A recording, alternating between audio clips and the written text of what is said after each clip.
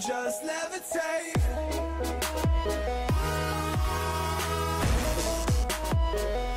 Hey guys, check it out. We got our first look at the S.H.Figuarts Eustass kid from One Piece. Yes, as you guys can see here, we're gonna get more information between the 17th and the 19th of this month.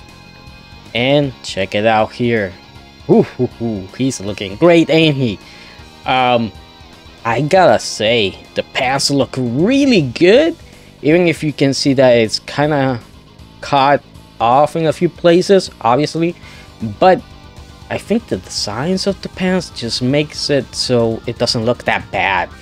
And here you can see his coat basically, which looks really nice.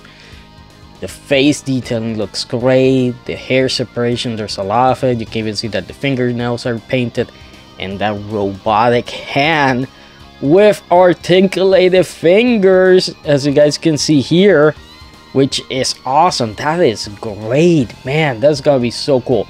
Now the thing is, will the coat hinder the articulation? Is it gonna be removable? Is it not? We'll have to wait and see, but I love the scars that he has there on the chest and on the abs.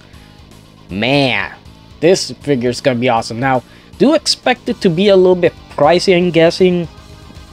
I wouldn't be surprised if they want 80 for it, or 90, even 100. So that still remains to be seen, since we still don't have any other information. But I'll keep you guys updated, because I know a lot of you One Piece fans are gonna be really happy for it. Oh, and by the way, I did finish watching the One Piece Netflix series. Actually pretty good, and pretty close to the anime. I like that it was pretty close to the anime.